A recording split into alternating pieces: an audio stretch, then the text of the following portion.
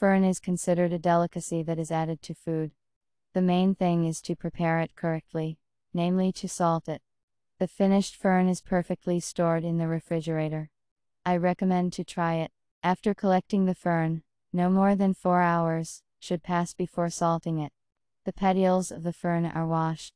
The bottom of the enameled pan is sprinkled with salt. Spread a layer of peanuts on top, then a layer of salt, and again a fern.